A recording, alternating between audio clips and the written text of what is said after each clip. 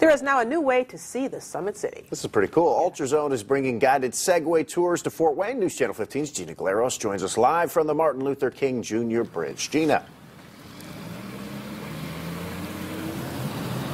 Hi, Pat and Tara. As you can see, I'm trying my luck on one of these Segways. And lucky for me, experts say it only takes about 5 minutes to get the hang of this. Now, these Segway guided tours are among a growing attraction among major cities, and now Ultrazone is bringing it to Fort Wayne. Groups of up to 8 people will be able to meet at designated starting spots downtown. The group is led by a tour guide highlighting the points of history, architecture, and natural sights of our community.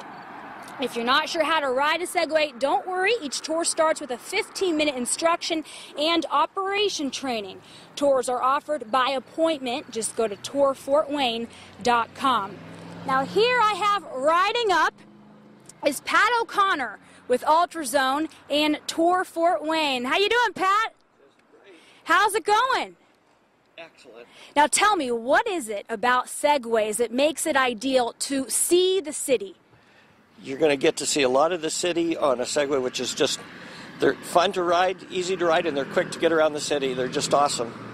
Awesome. Now, you have to be at least 100 pounds and no more than 270 pounds to take a ride in these. And for the 2-hour tour, it costs $48. Live downtown, Gina Galeros, News Channel 15. I tell you what, Gina did a great job on that. I have a hard enough time walking and talking, let alone trying to ride on one of those things. Yeah, I think I'd need more than that 15 minutes. Yeah, 30 maybe?